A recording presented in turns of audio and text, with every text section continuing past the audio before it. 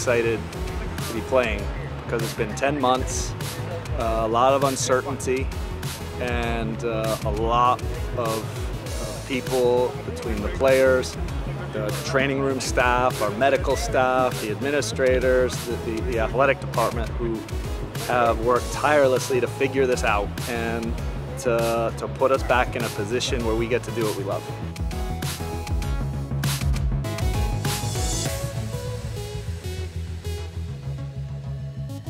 You know, the focus for us is how do we just keep improving? How do we keep getting better? How do we get better, you know, collectively first and foremost in what we do and how we play?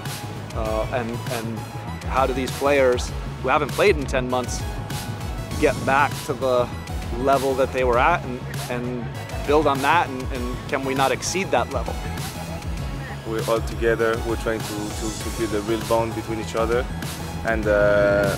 and yeah, the way we play, it's a real strength, like, for us, and I think that's what makes a difference when we succeed in the way we want to play.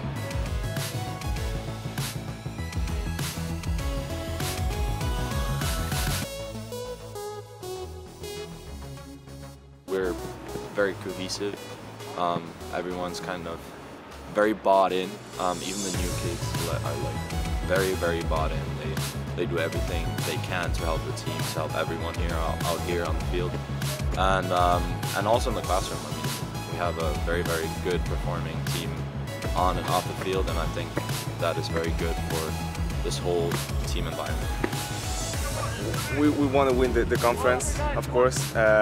We want also to make a run in the NCAA tournament, go farther than the last season, and yeah, like, pretty much win every game.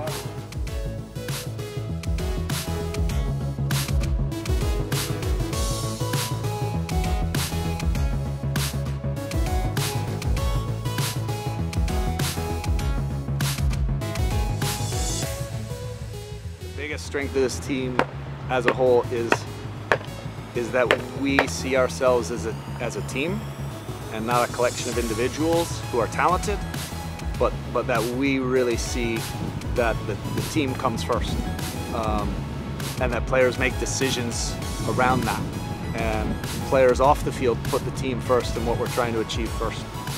When we talk about the we instead of the me, and we're really focused on what we're going to do as a group and that we're a family, I think that's really a huge strength of ours.